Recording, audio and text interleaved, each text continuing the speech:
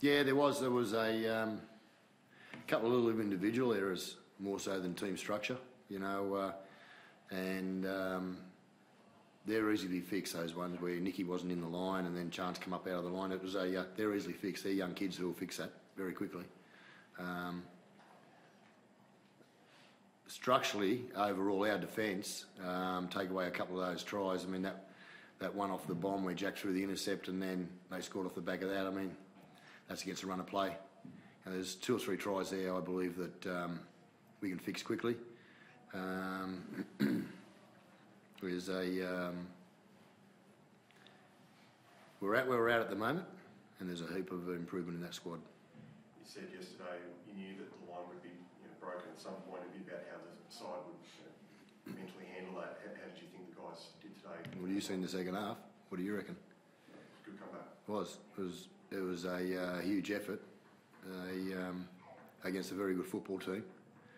So we didn't go away, and that effort in the second half shows his character in this joint, in this squad, in the footy team. And I'm okay with where we're at the moment. We're playing against Melbourne, who I see as one of your benchmark teams. For us to come back into that and got us back into the game, and we score that try, or get a bounce there off one of those bombs and put it back to 6 points difference. It's a bit of heart in that team in regards to coming back against a very good footy team. Did that break from Kafusi downfield kind of let a bit of the momentum off that you sort of built up in that first? Yeah, let a little bit off, but to their credit, they come back and just jump straight back into the game. They bounced back into it. They didn't drop their lip. Is that sort of what you take out of it, Ricky? Is that you sort of seen where you're at and the guys sort of kept fighting on?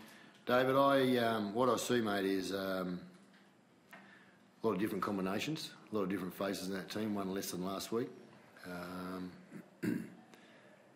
We've got a load of improvement in that footy team yet. How's Joe Tarpany? Was he injured or just hooked? No, hooked. For what? I don't know, just in that first 20, is he got an injury or? What would he be hooked for, though? A couple of missed tackles or something? No, I'm not that tough, mate. He had a bad thumb last week.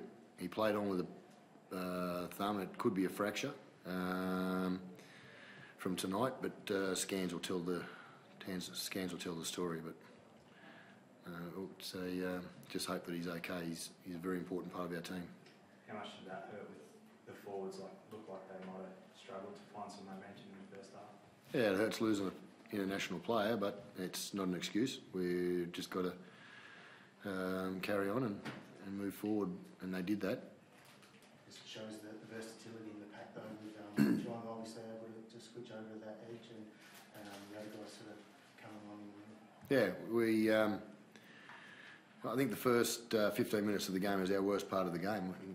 If we could have replayed the first 15, I think we'd be a little bit better. But again, credit to a very, very good football team. They got away on us. We fought hard to get back into it, but we just didn't go all the way.